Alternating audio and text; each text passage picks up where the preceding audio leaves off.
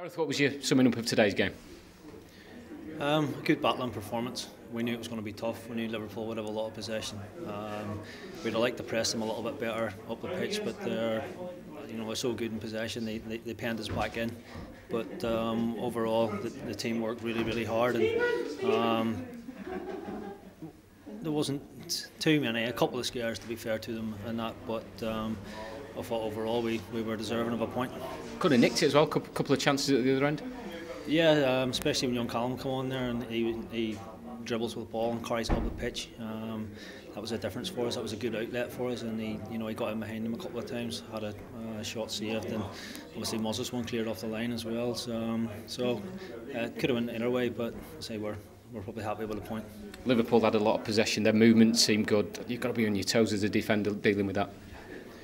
Yeah, there's a lot going on there.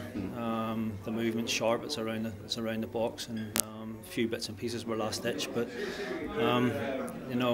concentration levels this week were good. Obviously, a couple of weeks ago, I've made a mistake and cost us a point in the Leicester game. But concentration levels were good this week, and we were glad to get another clean sheet on the board and say get a good point towards a tally that'll hopefully keep us in the league. That clean sheet must be pleasing as well. 2 on the bounce now.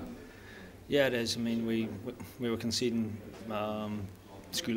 really bad goals. I think we conceded 10 goals in 3 games before that. So we wanted to get back to basics, do the simple things right, and try and get confidence back. And say 2 clean sheets in the bounce, and another tough game away to United next week to look forward to and to relish and to try and produce another one. After the last 2 home games, must be a happier dressing room you all returned to after the game today.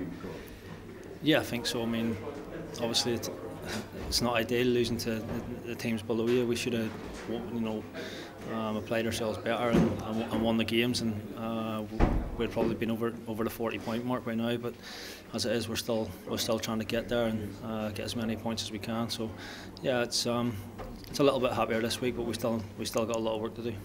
Thanks for talking to us.